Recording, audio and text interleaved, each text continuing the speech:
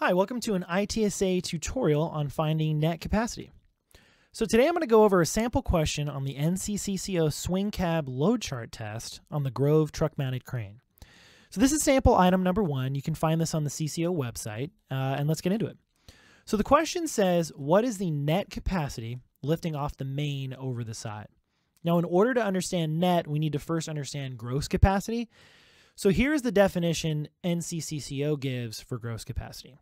It's the maximum allowable crane loading as determined by the load rating chart and/or any other applicable limitations. So what that means is gross capacity is the maximum load the crane can handle for a given configuration in regards to tipping stability or structural integrity.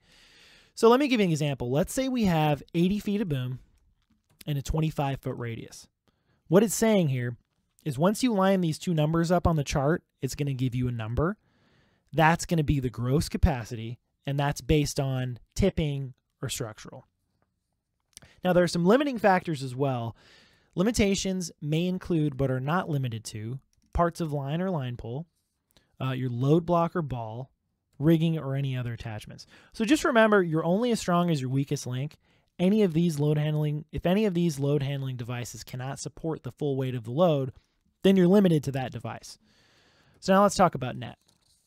Net capacity is the gross minus all applicable deductions.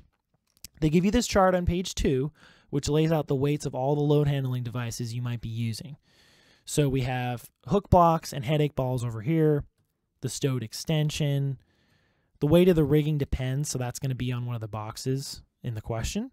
And anything else that might be equipped needs to be deducted. So getting into the question, it says, what is the net capacity lifting off the main over the side? The first thing we need to do is pull the right chart.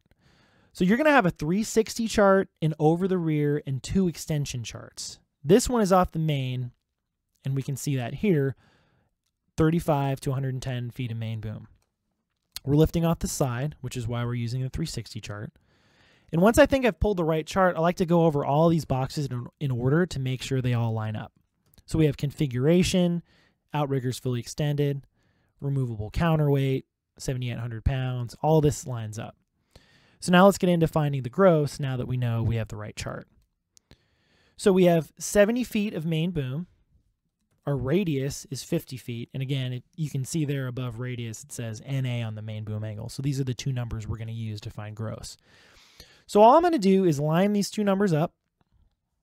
And I'm going to come up with 11,450, and that is my gross. So now we're going to take that number and subtract all of the deductions laid out on the chart. And again, it's important to go through these in order because it's really easy to miss some of these deductions. So first up, right under radius is auxiliary boom head. From page 2, it says that weighs 143 pounds. The next few boxes are NA, so I'm going to skip those until we get to the block. This is where we're lifting from.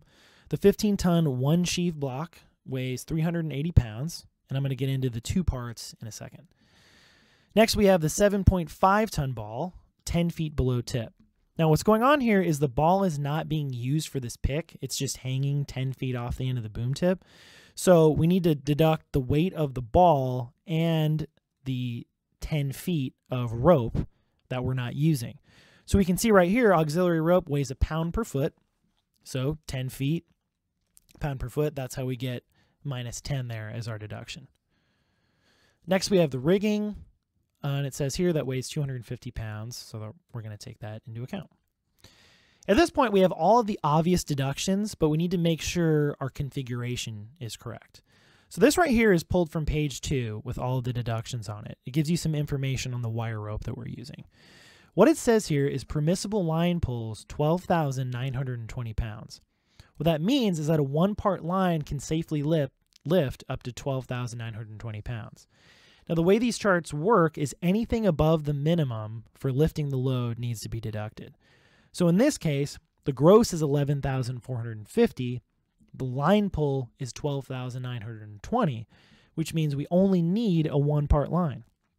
But guess what? We have two parts equipped. So we need to deduct the extra part of line that we're not using. The problem is we don't know the length of the one part that is not needed. So what we need to do is go to the range diagram, and we're going to use the information from the chart to get the tip height. So this is a picture of the range diagram.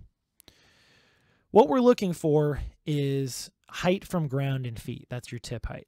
So we're going to use the boom length and the radius that they give us to figure out how high this block is from the ground so we can deduct it.